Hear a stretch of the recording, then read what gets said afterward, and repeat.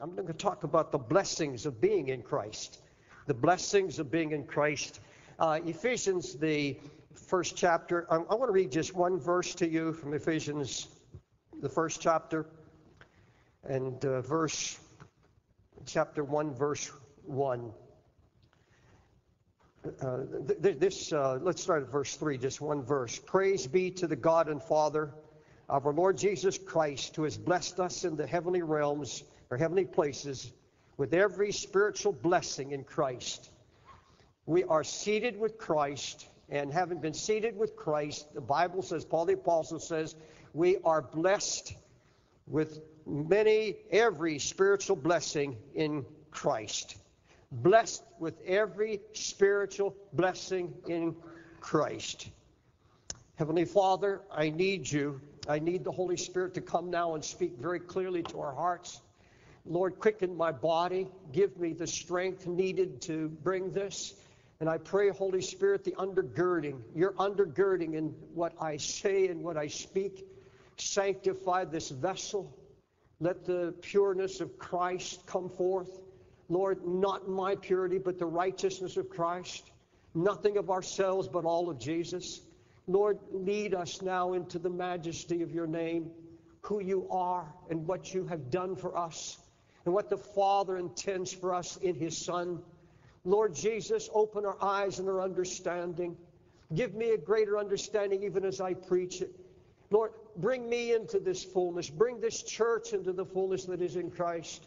Lord, we're going to magnify your name. We're going to magnify your name as we've never magnified it before. Because truly you said, if I be lifted up, I'll draw all men. I'll draw all men to myself, you said. Not to the church, but to you and to your heart. Reveal your heart to us. Lord, I feel the urging of the Holy Spirit, the hunger of the Holy Spirit, the readiness of the Holy Spirit, the desire of the Holy Spirit to take us deeper in Christ. Lord, if we think we have it all, if we've been here 15 years and heard so many sermons and think we have it all, Lord, we haven't even begun. We don't even begin to understand, and we pray for that understanding. Unlock our thoughts, unlock our minds. Holy Spirit, come now. Come and glorify Christ as it is prophesied in your word. You would glorify, you would bring to our remembrance all the words that Jesus spoke. So come, Holy Spirit, capture this word and take it into our hearts. Let me see it in its glory. Let me see it in majesty, so that I can relay it and open it to this people. Lord, that you would lead us beyond anything we've known. Lead us to places we've not seen in the heavens with you, in a new realm. God, that it would increase the glory of Christ in us, we pray. In Jesus' name, amen.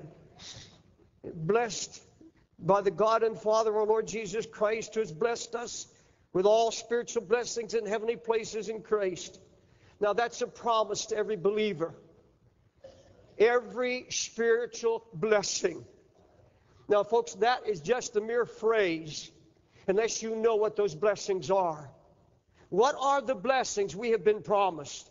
The blessings that come from being in Christ, being seated with Christ in a heavenly place, knowing our position in Christ. And once you know that position, and once you claim it, the Bible said you are recipient of every conceivable blessing that God has in his treasury. Every spiritual blessing. Now, Ephesians was written to the faithful in Christ Jesus. These were people who were sure of their salvation.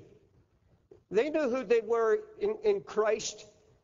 Paul the Apostle taught them that they were seated with Christ in the heavenly place.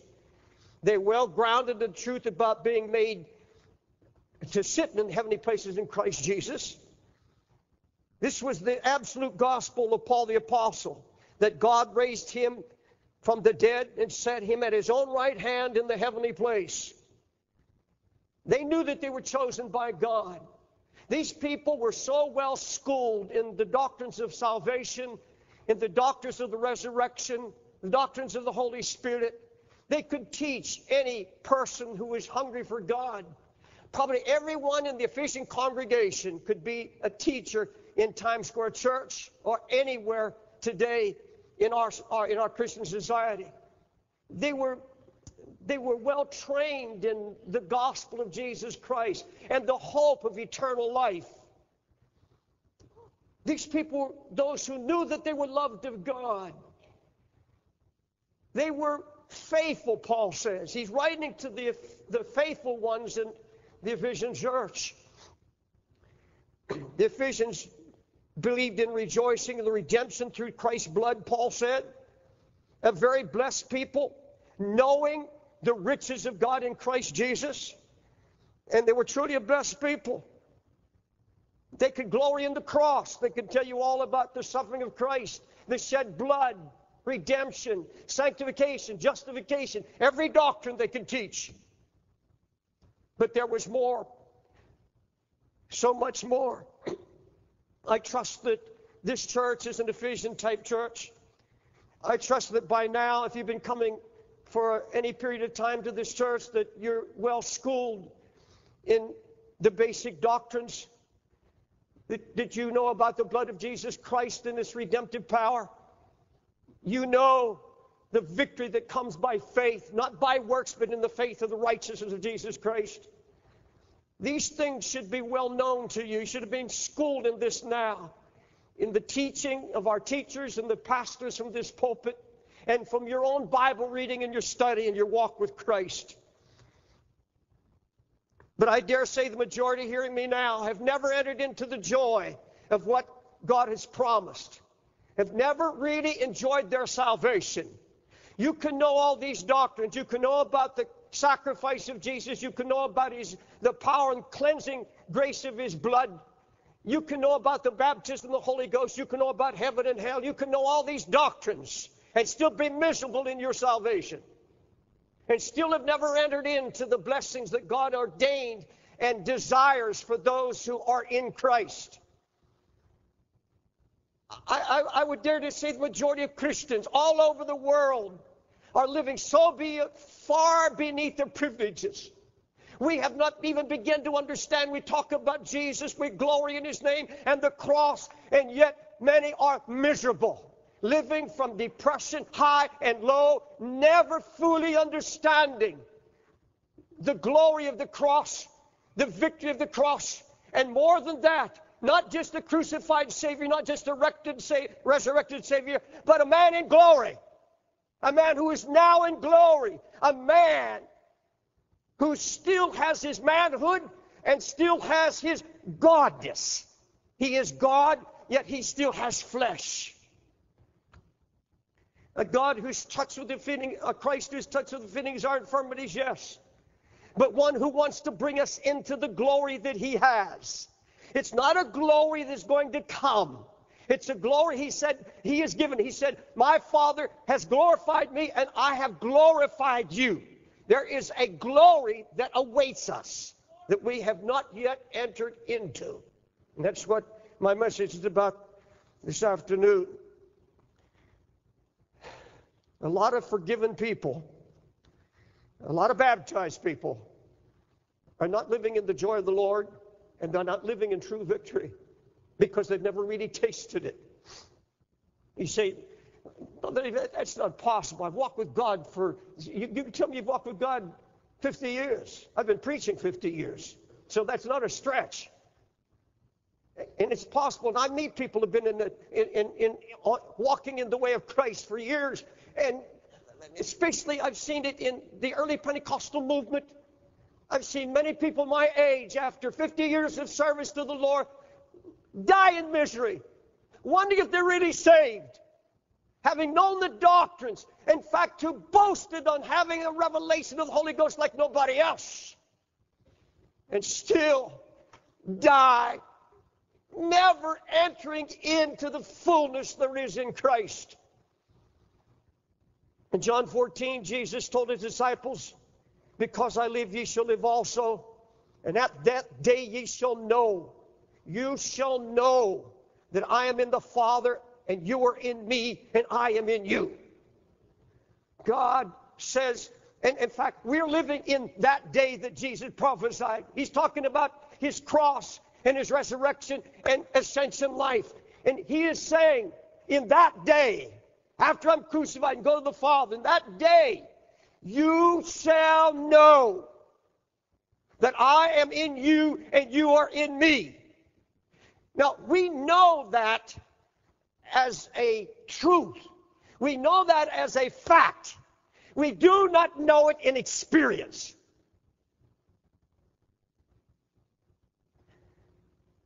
We are now living in that day when we're to know our position and our place in Christ Jesus. Position simply means where you've been placed, where you are. God has placed us, who has made you to sit with Christ in heavenly places. This is the work of Jesus Christ. Our position, our place is in Christ, with Christ in us. You say, well, I don't feel like I'm living in a heavenly place. I feel like I'm living in a wilderness. I am living in pain. I'm living in times and seasons of depression. I'm living in times of sorrow, discouragement. I am being harassed by the devil. Now, folks, that's common to all believers. At times and seasons of our Christian walk. But you see, these are those who have never really had the revelation. And I believe God is trying to bring us into this full revelation of what it means to have God by His Holy Spirit on your confession of faith and your willingness to surrender to the full will of God, that He will place you, not just factually, not just textually, but He will place you spiritually, where you know that you know that you know that you are abiding in Christ and He is abiding in you, and you are one with Him. And you will begin to claim the blessings that come with that. And I guarantee you, you will never again in your life, though you sorrow, you will rejoice. Nobody will take the rejoicing out of your heart once you know. In Christ, in heavenly places, is what God says of me. It's not what I say. It's what God said. And God is not a liar. God's view. You can't have your view of what God thinks about you. You have to see it through God's eyes. When Jesus went to the cross, He made a declaration under covenant. And listen closely. God says, I will never recognize but one man. One man. I am finished with the cross, finishes all flesh. No flesh can stand in my eye. I will accept nothing of flesh. None of your good works, none of all your striving. I can't accept it. You cannot stand before me. I accept one man. One manhood. That's Christ. Only one can be righteous. Only one has been holy. Only one is pure. Only one will sit with me at my right hand. Jesus was asked by two disciples, by the mother of two disciples, my request is you let one of my sons on the right and my other son on the left. The Lord said, it's not mine to give it to the Father who has it prepared. The Lord knew who it was. It was His own Son. His own Son was prepared to be seated at the right hand of the Father. And as sure as He's accepted Christ, He's accepted me. He's accepted you. And the moment you have fully given your life to Jesus Christ, you've allowed the Holy Spirit to rule and reign in your life, and you become totally subject to the will of God and the moving and the walking and the breathing of the Holy Spirit in your heart. That is when you are made to sit with Christ, and He receives you as dearly and as clearly as receives His own Son. And you are as close to God as Christ is. Do you understand that? You are in the throne room. It's not like Esther now. You're not Esther, who stands nervously waiting for the king to reach out the scepter to give her approval to approach the throne. No, my friends, you are at the throne in Christ. You are there by the king. You don't need a scepter. You've had the blood that opened the door. You are seated with Christ. Christ said, you don't have You don't have to scream at me to wake me up. You have to bring me down from heaven. You don't have to bring me up from the ground. I am near you even at your mouth. He's right there. He's right here. Now, to be in Christ, you don't have to leave the earth. Forget this idea that you have to somehow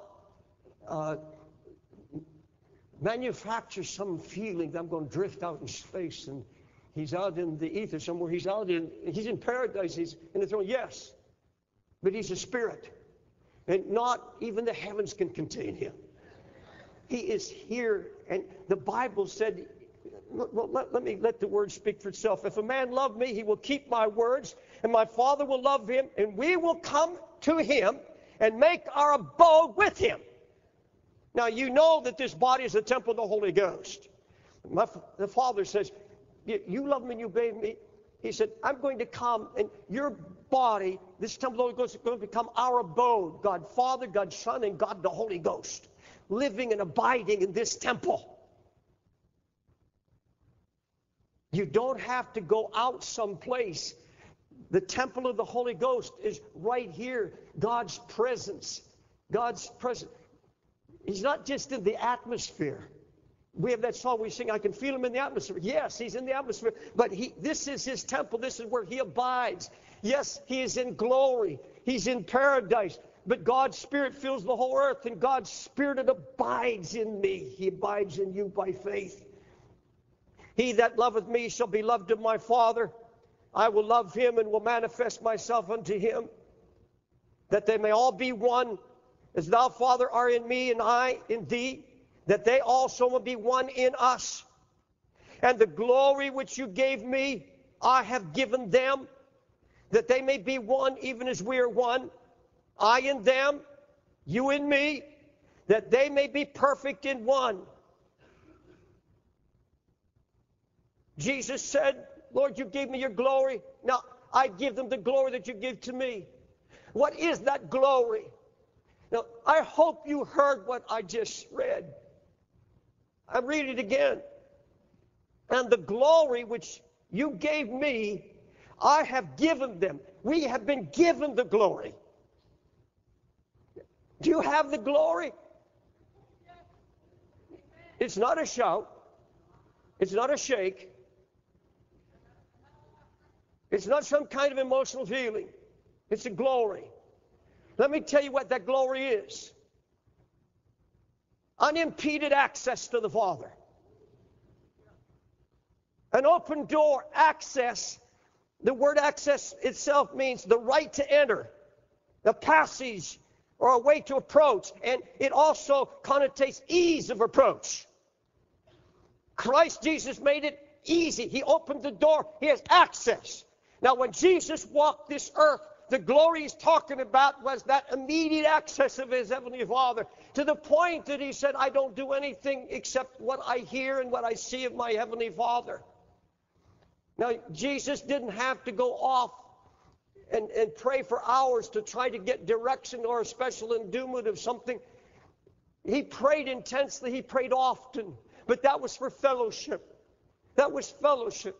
But when he's ministering his daily walk, healing the sick, casting out demons, walking to this place and to that place, there was always that voice of the Father. There was always that intimacy. And folks, that's what I'm talking about. We pray for the fellowship. We seek God. We're called in the Bible to be seekers after God, searchers after God's heart. But when you begin to realize the access that we've been given through the sacrifice of Jesus, that the same access that he had is given to us. We have the same degree of access to the Father as Christ had on earth.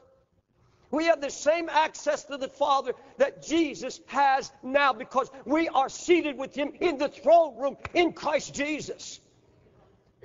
Oh, you say this is mind-blowing. It's mind-boggling to think that we would have access to the Father at any time. That I don't, if I'm in a crisis, I don't have to run somewhere and pray and say, God, oh God, please help. God, where's your voice? Where's your direction?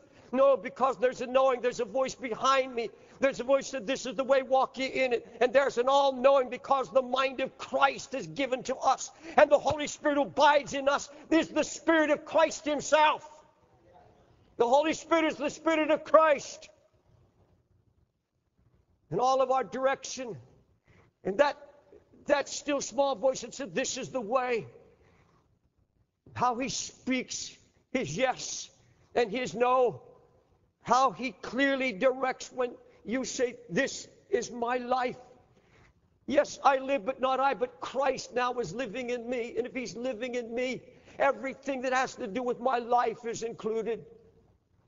Every direction, every act, every deed.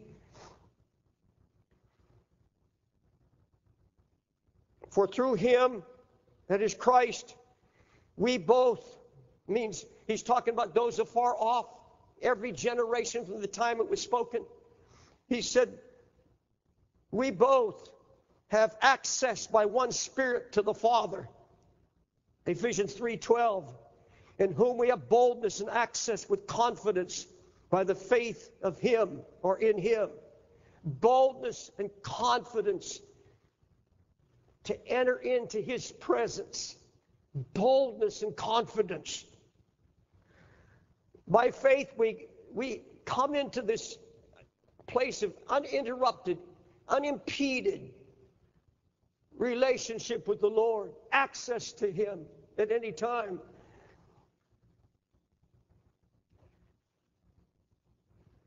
The truth about our union with Jesus Christ was a hidden mystery to the church until Paul the Apostle came on the scene. The church had never heard this gospel. What you're hearing now, the church of Jesus Christ had not heard.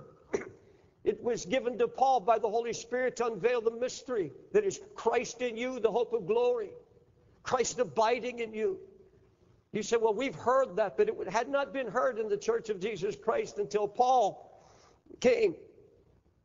And Paul unveils the mystery as the Holy Ghost opened it to him. Christ in you, the hope of glory. Like, he's speaking, I told you, a church who knows the saving grace, knows all the doctrines, have repented. They know what it's like to be embraced by the Heavenly Father. They know all of that. They've been walking for years with Christ. But Paul comes on the scene and he says repentance is not enough. He comes on the scene and he said tears are not enough. He comes on the scene, he said all of your good works and all things, that's not enough. All of your righteous labors, even that is not enough. Even all the knowledge that you have gained to this time is not enough. He said there's more. There's much more. As ye have therefore received Christ Jesus the Lord, so walk ye in him. Paul's saying you talk about having received the Lord. We talk about that too. Yes, I've received Jesus as Lord. But have you received him in the fullness of what Paul is speaking about here? If you received him now, where you say, I want the full revelation, I want to receive everything that he has for me. I don't want just the knowledge of my salvation. I don't want to know just about heaven. I want to know how to live now. I want the fullness of Jesus now. I want the glory that Jesus said he gave to me. I want the spiritual blessing, not the material, but the spiritual blessings that are promised me when I have this knowledge. When I claim it, when I move into it. Where it's not just a phrase anymore. It's a reality.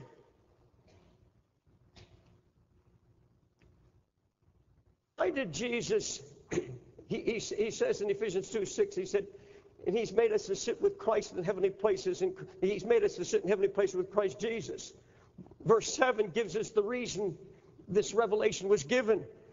He said that he might show every coming generation his kindness toward us in Christ Jesus. His kindness. Folks, this is not complicated. If you want to get down to a simple way of understanding your position in Jesus Christ, talk about his kindness. Think about his desire to have us near him. And the price God was willing to pay and the Christ would pay Not just to save us, but to be near us, to be with us, to be one with him. Read John 17. It's all about coming into the oneness and the union with Christ. And that's what it's all about. He didn't come to condemn. He said he came to bring you not just redemption, but fullness of life now. You see, you don't have to go up to heaven. Heaven comes down to me. He comes down to you. Folks, heaven is here in my soul. A foretaste of that glory that awaits us. We're giving a portion of that inheritance now. We are not to live as beggars. We're not to live as spiritual paupers. We're not to live in agony and misery. Yes, there's pain. Yes, there'll be times of sorrow. But he said, always abounding with thanksgiving because of his kindness, his everlasting kindness to us. This was all about the kindness of God's heart. In fact, the Greek means warm-heartedness, his warm-heartedness toward his people. And his desire to bring back that which is lost in the garden, and that unimpeded communion, that unimpeded oneness where God's heart can thrill, God's heart can be pleased and blessed because we draw nigh unto him, that he may draw nigh unto us. Folks, Jesus tore down all the walls of separation. There are no walls of separation to those who want to enter in by faith to the fullness of the revelation of the mystery of God, Christ in us by faith. I want to go a step further. There's another blessing, the blessing of access, but there's another blessing. That's the blessing of acceptance. The blessing of acceptance. He hath made us accepted in the beloved. Ephesians 1:6. Now that word accepted in the English language, interpreted in English, could suggest that which can be endured. In other words, I can accept him. It doesn't mean he's favorable toward me. He said, I'll just accept him. Or I can accept that. I can accept that rule. I can accept that regulation. I can deal with it. I can live with it. No, that's not what the Greek means. The word here in Greek is highly favored. Highly favored. We are accepted. In other words, we are very special. We're highly favored by God. And he has, folks, if you don't know you're accepted, you can know you have access. You can know that you can go to Jesus anytime with any problem, ask any question. But if you don't believe that at the cross Jesus did away with our old nature, if you don't believe that you're accepted in the eyes of God, you're always going to have your eyes focused on your sin and not the cross. The victory there. You're going to be focusing on your weaknesses. I am accepted until I believe I'm accepted. Not just forgiven, but accepted by God. Let me expand on that, if you will, please. Let's talk about the prodigal son. Don't turn it, but Luke 15th chapter. Very familiar story. Son of a loving father takes his inheritance and he leaves and he goes up and lives in sin and becomes morally, spiritually, physically bankrupt. And he said, I'll arise and go to my father's house. He's on his way home. Now, folks, this young man had been in the house with the father. He'd been loved. He'd been embraced and kissed. Here's a man who knew the fullness. Jesus gave us this story to illustrate what it means to be seated with Christ in the heavenly place. A very clear parable or story illustrating this very truth that I'm trying to convey to you this afternoon. And so he represents the backslider. He represents the believer who has failed God, has failed him miserably. And there's a godly sorrow because he said, I've sinned against God. I've sinned against the Father. I've sinned against the Lord.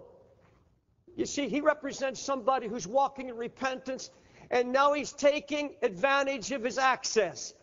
Because I'm sure when he left, a loving father would have told him. I would, and I believe this of his loving father, especially in typology. Father would have said, son, my door is always open. You have access. You come back at any time. My heart goes with you.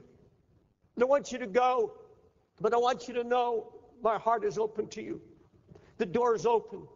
And so here he is. Picture him, please. He's going back. He's repented in his heart. He can talk to you about repentance.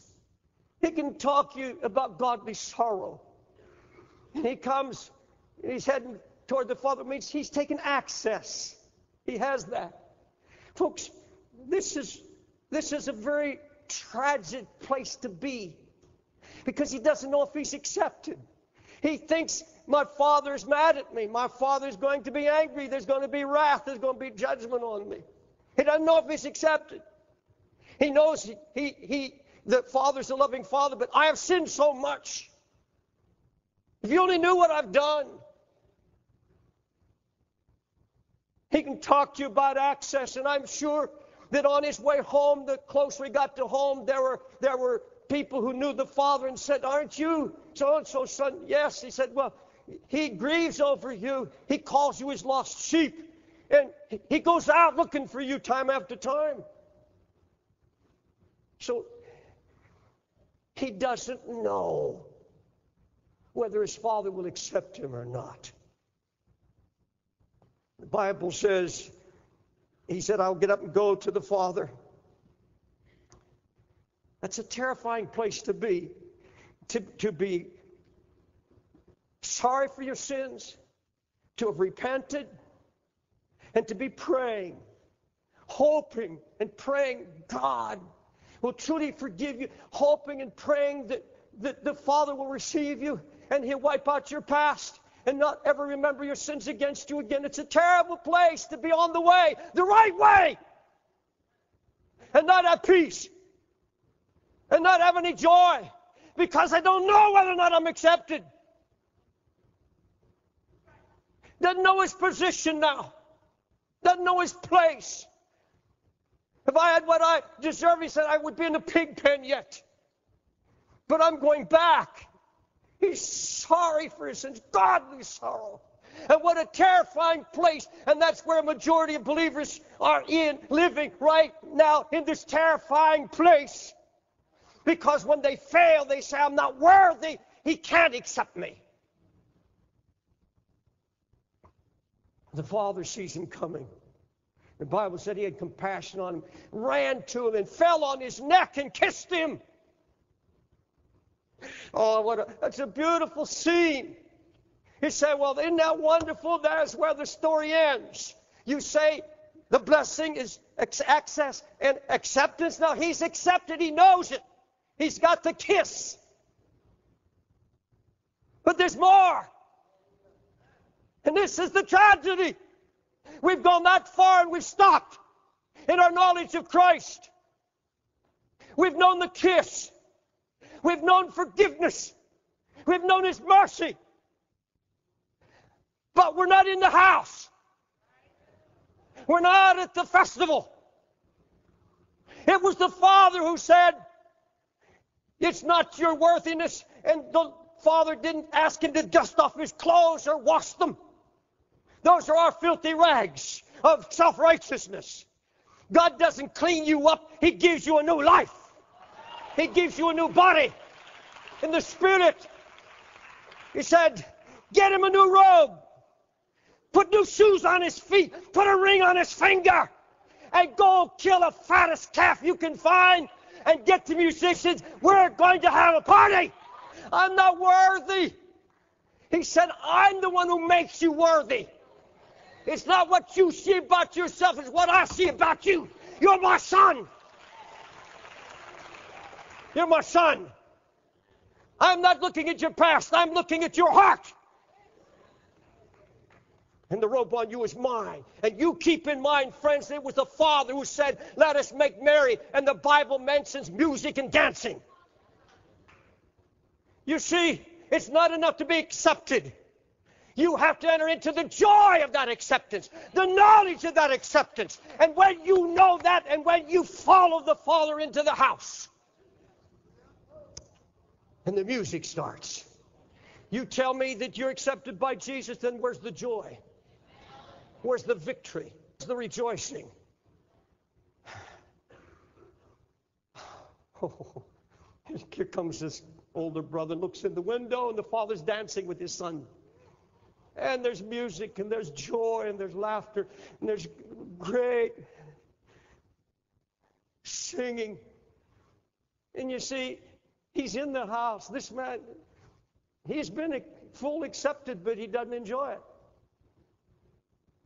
Never once enjoyed, never once entered in to the joy that he saw in that house. Oh, I don't want that kind of Christianity. I don't want that kind of religion where people go around and never experience the rest of acceptance. There's a rest that comes with it when everything of flesh dies and of self. Say, I don't have to prove anything to my God. I trust His Word, and I trust the work of the Holy Spirit in me. He will sanctify me. That's the work of the Holy Spirit. I can't sanctify myself.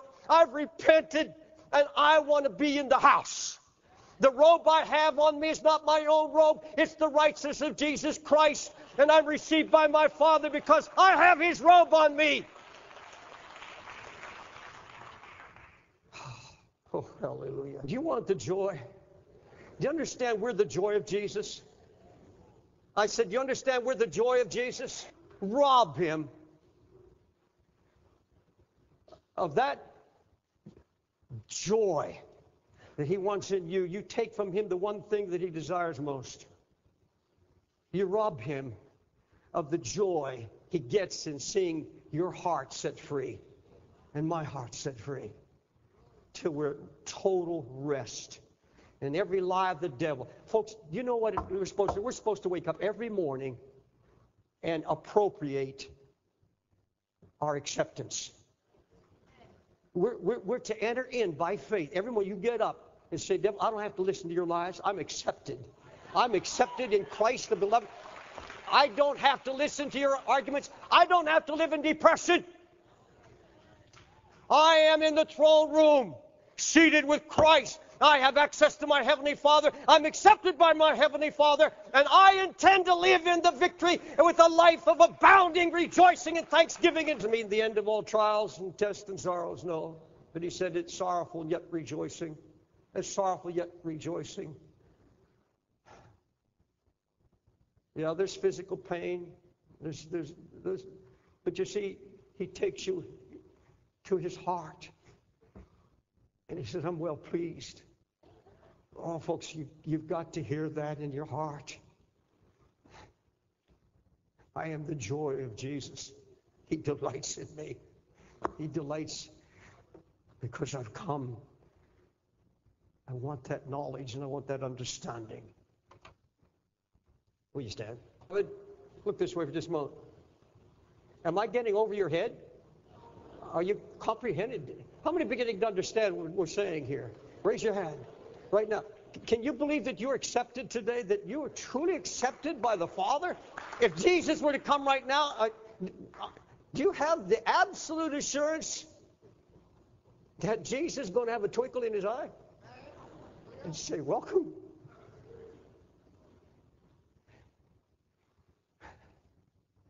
Because you see, by faith, you're already there. You're in His presence. Hallelujah. You're getting to know Him. You're getting to rest in Him.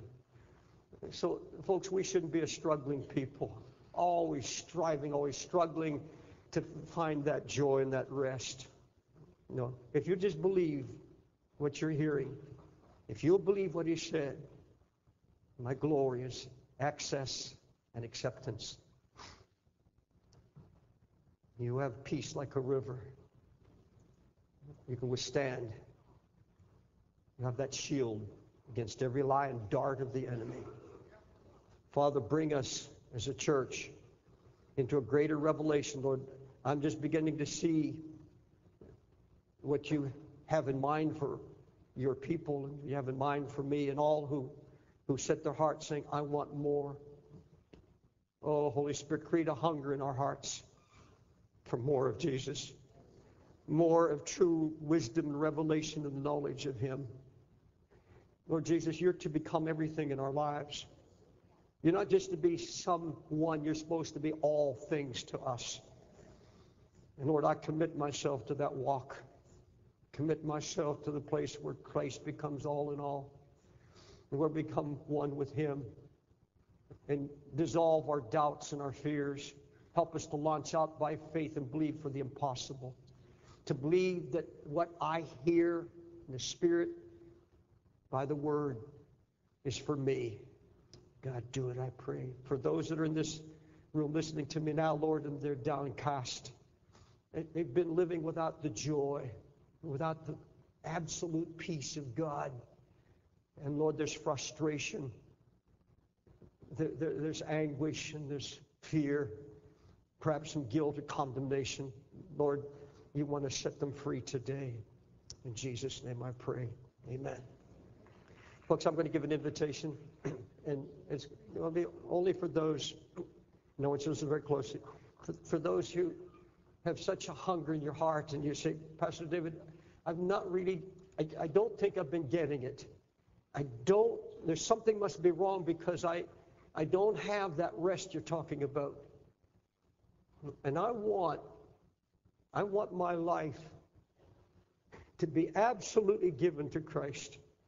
If you've backslidden there, you've just drawn away from the Lord, or you've grown cold or lukewarm in your heart, I want you to come and let His kindness bring you back into the house where there's fullness of joy, there's peace and there's rest, and there's a song. Lord, do it now. Find everyone in this building, everyone in the annex, and those that are in the annex, I invite you to come also. While they're singing, you say, Pastor Dave, I have not entered in to the rest and the joy of Christ. Get out of your seat and come. We'll pray with you. We'll believe God for a miracle in your heart today. And in the annex, you go to the lobby, and the ushers will show you how to get into this building. You can walk down here, and we'll pray with you here at the front of the church. Just step out of your seat. If the Holy Spirit's drawing you, say, Brother Dave, I know there's more. I know there's so much more, and I want that, but I've been hindered. There's been a wall, and I want that wall to come down. Step right out of your seat. The word I received from the Holy Spirit for you right now, as I've been meditating here, is that you're not to fear. You're not to be afraid. Don't be afraid if you don't fully understand what I'm saying here right now. That will come. If there's a hunger in your heart, if all you can remember, if I'm seated in Christ Jesus, that means that I'm drawing near to Him because He's drawing near to me. And you're being brought together by the Holy Spirit. You're being brought closer to Jesus. That's what it is. It has to do with closeness, union with Christ. Not having to lean on your own understanding. Not leaning on your own understanding. You don't have to understand your problems and how to get out of them. The Bible says just trust me. Trust me. Because I have nothing but kindness toward you. I have nothing but warm-heartedness toward you. I'm not mad at you. I'm here now to bring you into the light. And you begin to see every day that you draw closer to Jesus in your thought life and in your prayer life and in your Bible study. And by steps of faith, I am going to receive what God said in His Word. Draw nigh to me, I'll draw nigh to you. You can do that on the job. You can do that anywhere. Just keep drawing. Let your heart go out. Jesus, I'm reaching to you. Nothing in the world satisfy. I'm going to set my eyes on heavenly things and not on the things of this world. If you got your eyes on the world, you can't understand this. If the world's captured your heart, we're talking about those who have left that behind and they have repented, given all to Jesus, and say, I'm going home. I want to be with my Father in His house. I want to know peace. I want rest. I want joy in my life. I'm tired of living like this. Will you pray this with me? Lord Jesus, I am tired of not having rest. Lord Jesus, I know you forgive me. I give you my confidence. And I want to trust you. Do what is right by my willpower, Father, and by Christ His Son. Raise your hands and just love Jesus right now. Just love Him right now. I love you, Jesus, with all my heart. I give you everything. I surrender, and I trust you now, Lord. Bring me in. Bring me in. Give me the robe of righteousness by faith. God, put the ring of your love on my hand, on my finger, and let me come with you. That's what you've said. You're the bridegroom. You says, come, follow me. come with me now. Come with me. Lord, we want to follow you into the fullness there is in Christ. In Jesus' name, amen. Say a thank you to Jesus. Thank you, Jesus.